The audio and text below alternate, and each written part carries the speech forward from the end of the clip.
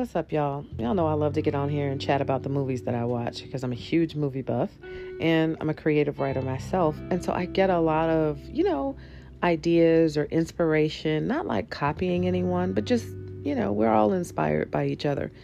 So anyway, I'm watching this 2023 movie on Netflix called Hunger. And at first I was thinking, oh, is this going to be like that, that other movie about food? The one where, everybody died in the end. But no, this is deep too. It's like they're both deep.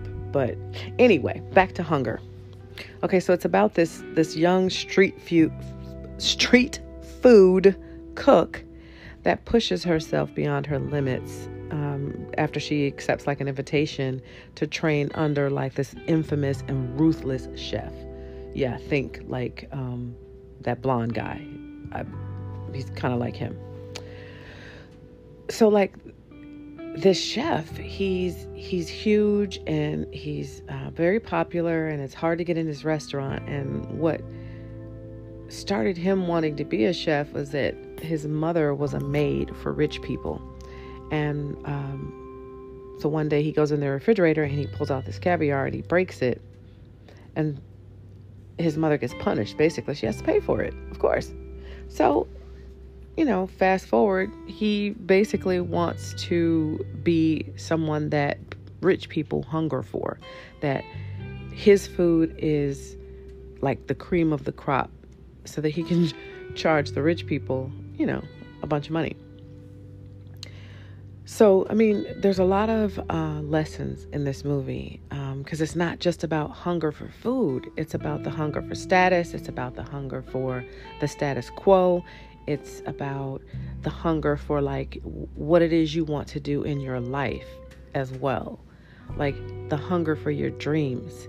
Like some people, how someone can come into someone's life and that person can help the person, Okay, how do I want to say this?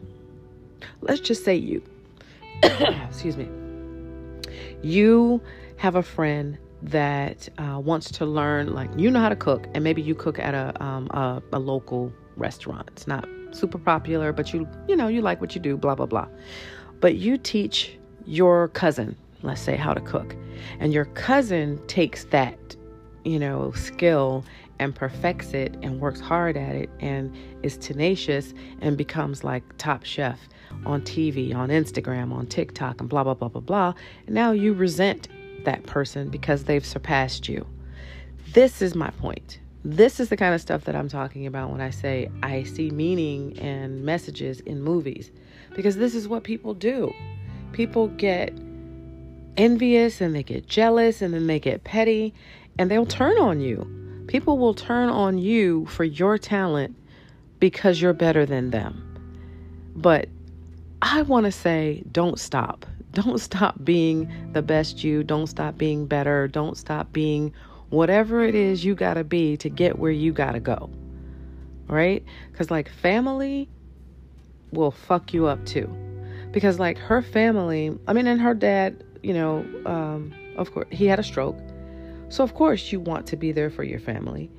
But to what extent do you have to push aside who you are and what it is you want to do for yourself and for life to save family or to save face with family?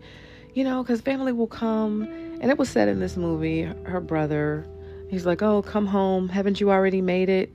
What more do you need to prove? And it got me to thinking, this is how people really think.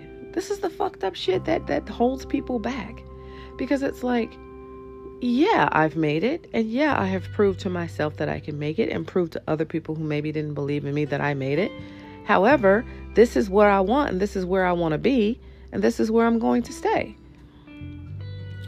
So now if her father is dying, she's going to have some tough choices, because do you go home to your dying father and be there for family because you're the eldest and she's the eldest in this movie, or whatever you are? Doesn't matter if you're the middle child, the baby child, whatever. Are you going to go home and throw away all of what you've accomplished? Because she has a sponsor in this.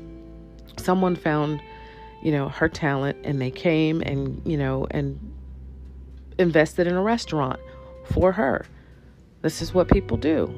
A lot of times these chefs that you see in these 5-star or Michelin restaurants and whatever, they've been sponsored. They were given that restaurant or invested. They had an investor invest in their restaurant concept because they were just that big. Wouldn't it be kind of funny if there was like a ghetto version of that, where it was like somebody would invest in just do like a basic menu, but make it gourmet, like gourmet fried peanut butter and jelly sandwiches with cinnamon coconut crusted bananas. And then y'all are like, see, you just had to mess it up. You had to go left. You had to say some crazy shit. Of course I did. But it would be funny.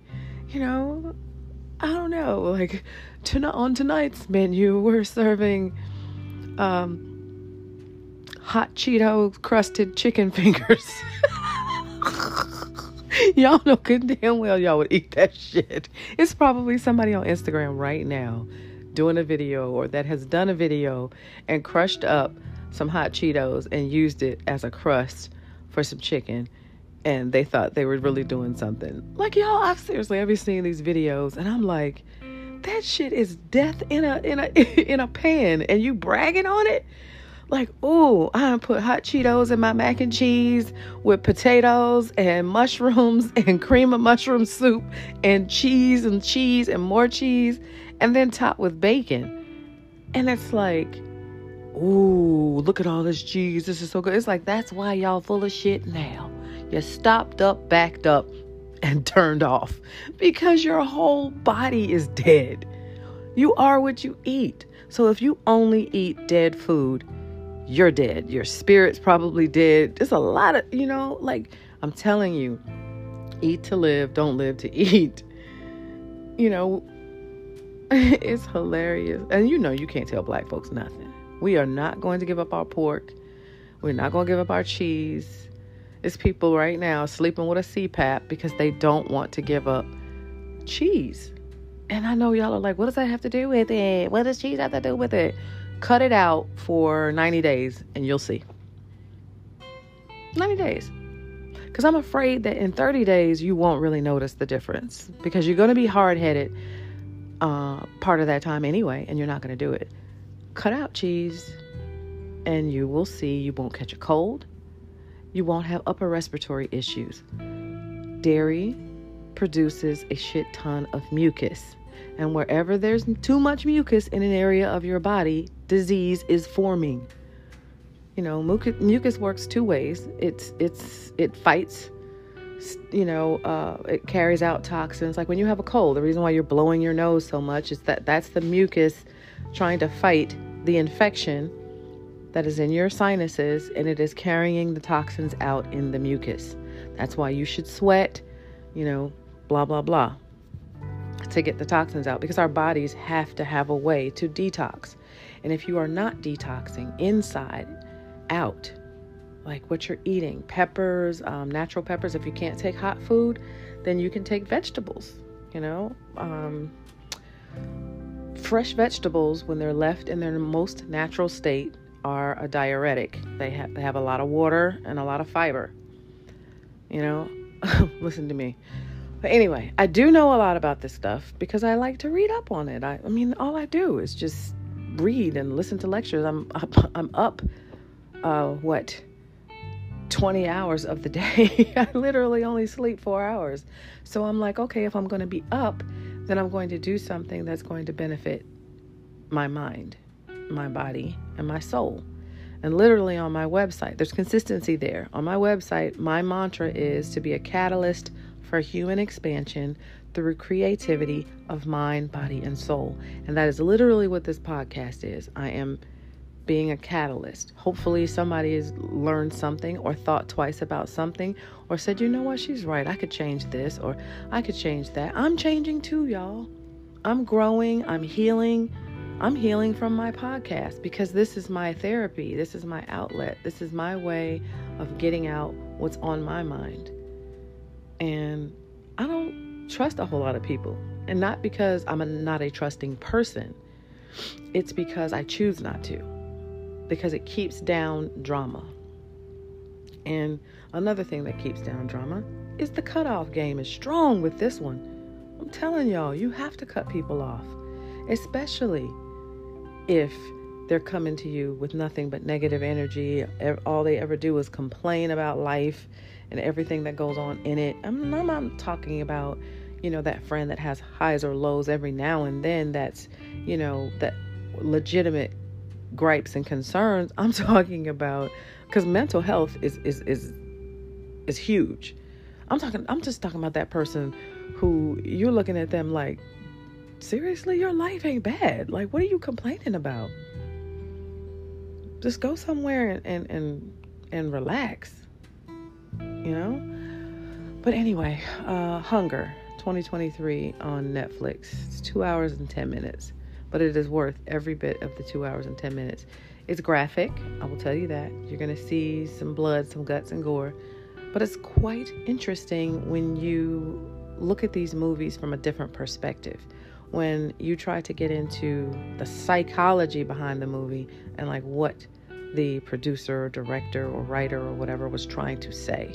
Because that's the thing about creativity. If you look at it a certain way, it literally is just every creative person on earth. We're all creative first and foremost, y'all. Just so you know. Some of you are probably thinking, I wish I was creative. You're creative. You're just creative in a different way. You create your life every day. So be creative with your thought process and what you want for yourself, because you are creating every day, every moment of the day. So watch your thoughts. But, it's quite interesting. All right, y'all. Thanks for tuning in to the Boxing Stella podcast. Deuces. Oh, y'all know I always have something else to say. Go visit me online, www.dawnofnova.com, and check out my offering. All right, now I'm really out.